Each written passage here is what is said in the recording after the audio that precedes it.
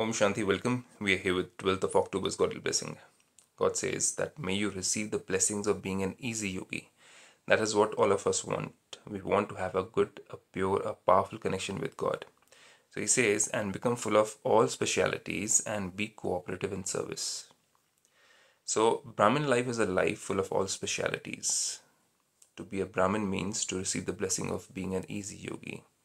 Brahman itself means that we are following all the things which God has told us, from our eating habits, sleeping habits, waking up habits, our spiritual learning habits, and how do we behave in society, with our family, with people around us, at workplaces also. So that is Brahmin life, and that makes it easy to become an easy yogi. But if you're not going as per Brahmin life, you're going the opposite of that, then having yoga is difficult and not possible. This is the first blessing of this life. Constantly keep this blessing in your intellect.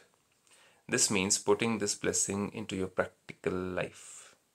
The easy way to keep this blessing constantly is to use it in serving all souls. That means if we follow the Brahmin life, we have a connection with God, we feel like serving other souls. But when we don't have connection with God, we feel like serving ourselves only. That's a fact of reality of life. So to be cooperative in doing service is to be an easy yogi. When we are serving with a heart, with a pure mind, then it becomes easy for us to have connection with God, because whose service are we doing? God's service, not our service, not my service, not the center's service. So keep this blessing in your awareness and become full of all specialities. The specialities come when we follow the Brahmin life, when we follow doing service. Automatically those qualities, they start coming within us. And to experience this, it's important to follow this life.